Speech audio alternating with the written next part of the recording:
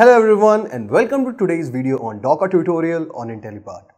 Do you know friends that Docker has gained immense popularity in the recent years due to its ability to simplify application deployment and management. As a result, the demand for Docker professionals has increased significantly. The future scope of Docker looks promising as more and more organizations are adopting containerization technology to simplify application deployment and management.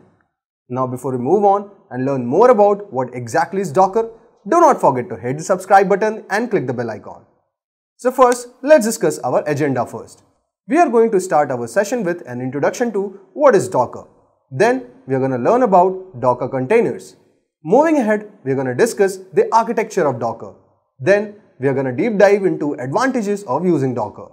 And at the end, we are going to conclude our session with installing Docker. So let's start with what is Docker.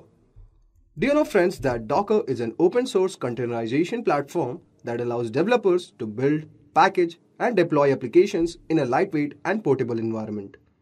Docker containers are self-contained, isolated environments that can run on any infrastructure, making it easy to move applications between development, testing and production environments.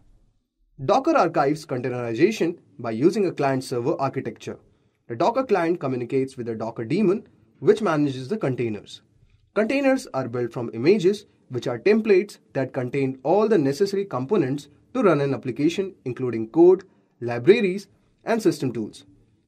Docker provides several benefits to the developers, including the portability, in which the containers can be easily moved between different environments, making it easy to run applications in the cloud or on-premises. Second one is consistency. Docker containers provide a consistent environment for running applications, thus making it easier to develop and deploy software across different environments. The third one you get is efficiency. Docker containers are kind of lightweight and efficient, thus making it possible to run multiple containers on the same machine without compromising the performance. The fourth one of using Docker is the scalability. Docker makes it easy to scale applications by adding or removing containers as needed for allowing better resource utilization and faster application delivery. The fifth one is security. Docker also provides several security features including isolation, sandboxing, and access controls, thus making it possible to run multiple applications securely on the same infrastructure. Docker has become a very popular platform for building and deploying applications in the cloud. It is widely used in DevOps, where it is used to automate the application deployment process, manage infrastructure as a code, ensure continuous delivery and integration of applications. With Docker being widely adopted, there will be a demand for skilled professionals who can manage and maintain Docker environments. Docker is expected to become an essential skill for software developers, system administrators, and DevOps professionals in the coming years. Now let's move forward and understand what are containers. So if I talk about the Docker containers, they are built from the Docker images, which are templates that contain application code and its all dependencies. Docker containers provide several benefits to the developers, which includes the first one is isolation. If I talk about the isolation, Docker containers are isolated from the host system and from containers, which provides a secure and consistent environment for running applications. The second one is portability. If I talk about the portability, Docker containers can run on any infrastructure, whether it is cloud or on-premises, thus making it easy to move application between different environments. The third one is scalability. If I talk about scalability, Docker containers are lightweight and efficient, making it possible to run multiple containers on the same machine without compromising the performance. This scalability makes it possible to handle increasing traffic and user demand. The fourth one is consistency. Docker containers provide a consistent environment for running application, thus making it easier to develop and deploy software across different environments. This consistency reduces the likelihood of errors and makes it easier to troubleshoot issues. And the next is resource utilization and automation. Docker containers use fewer resources than traditional virtual machines, thus making it possible to run more containers on the same hardware. Docker containers can be automated using Docker Compose, which allows developers to define multi-container applications, and Docker Swarm, which allows for orchestration of multiple Docker containers across a cluster of machines. Docker containers can be easily created, updated, and destroyed, thus making it easy to manage and maintain applications. Docker also provides several tools and services to manage containers, including Docker Hub, which is a cloud-based repository for Docker images, and Docker Compose, which allows developers to define and manage multi-container applications. In summary, if I would like to say, Docker containers are kind of lightweight, portable, and isolated environments that provide a secure and consistent environment for running applications. Docker containers provide several benefits including isolation, portability, scalability, consistency, resource utilization, and automation. Docker has become an essential tool for building, testing, and deploying applications on the cloud. Now let's discuss the architecture of Docker. The following image that we have right now is the architecture of a traditional virtualization in which you have guest OS, hypervisor, host OS, and the server. The server is kind of a physical server which is actually used to host multiple virtual machines, whereas the host OS is a base machine such as your Linux or your Windows. If I talk about hypervisor, you can consider it something as VMware or Windows Hyper-V, which is basically used to host virtual machines.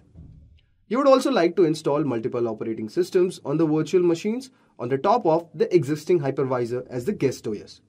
And then you would host your applications on each of the top of the guest OS. So this is the traditional architecture of the virtualization. If I talk about the architecture of Docker, so you would get something like this. Okay, so you have app, then you have Docker engine, then you have host OS, and then you have server. The server is same as the physical server, which is basically used to host multiple virtual machines so that this layers actually remains the same. The host OS is the base machine such as your Linux or Windows. So this layer also remains the same. Now comes the new part, which is the Docker engine. If I talk about the Docker engine, it is used to run operating system, which is earlier used to be virtual machines as Docker containers. And all of the apps now run on the Docker containers. This is a clear advantage in this architecture that even you don't need to have extra hardware for the guest OS, everything works as Docker containers. I hope so. You would have got a pretty good idea regarding the architecture of Docker. Now let's move forward and understand the advantages of using Docker. So here are some of the advantages of using Docker. The first one is the portability. If I talk about portability, Docker containers are self-contained in an isolated environment that can run on any infrastructure, thus making it easy to move application between different environments. This portability makes it possible to run the same application in development, testing, and production environments without any changes. Second one is consistency. If I talk about the consistency, Docker containers provide a consistent environment for running application, thus making it easier to develop and deploy software across different environments. This consistency reduces the likelihood of errors and makes it easier to troubleshoot issues. Third one is the efficiency. If I talk about the Docker containers, they are actually lightweight, efficient, and thus making it possible to run multiple containers on the same machine without compromising the performance. This efficient use of resource makes it possible to scale applications easily and cost effectively. The fourth one is the security. If I talk about the security, Docker provides several security features including isolation, sandboxing, access control, thus making it possible to run multiple applications securely on the same infrastructure. This security also reduces the risk of cyber attacks and data breaches. Next you have reproducibility. Docker images are built from Dockerfile, which is a script that specifies all the dependencies and configuration needed to run an application.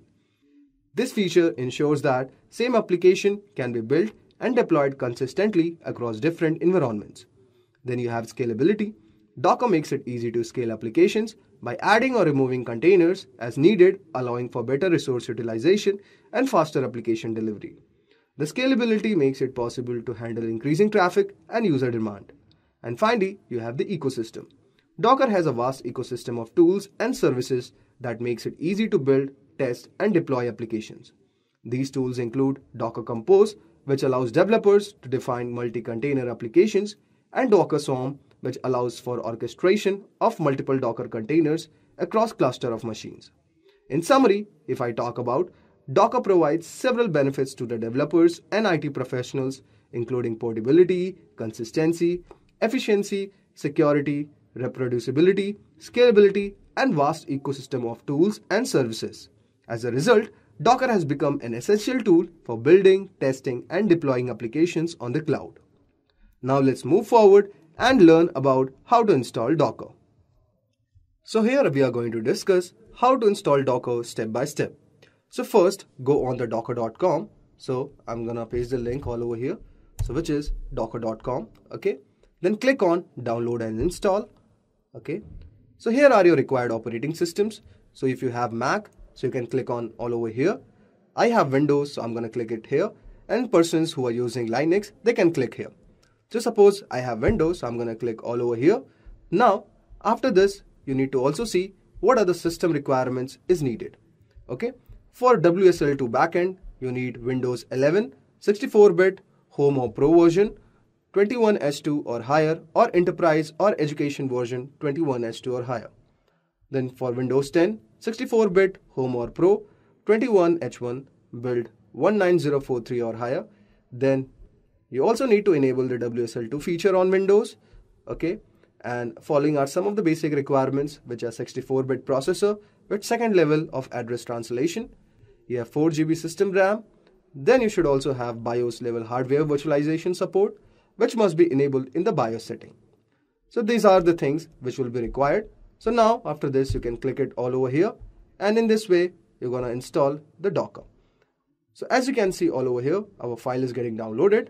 And after it has downloaded, I'll open it. So as you can see all over here, guys, that I have opened my file and it's saying that Docker is setting up for the desktop. It's going to verify the package and let's see what other options are coming up. Okay, so as you can see, use WSL2 instead of Hyper-V. It's showing it's recommended. You can keep it as like this and click on OK. So as you can see all over here, it's unpacking all the files. So as you can see all over here, our installation is complete. Click on close and restart, and in this way, your installation would be completed. That was all for today's session, guys. I hope so, guys, you enjoyed our today's video on Docker tutorial. Just a quick info, guys. If you want to make a career in cloud and DevOps, then Intellipaat provides an advanced certification in cloud computing and DevOps by ENICT Academy IIT Roorkee, and it is taught by IIT Roorkee professors and industry experts. This course is designed to help you upskill and land in your dream job.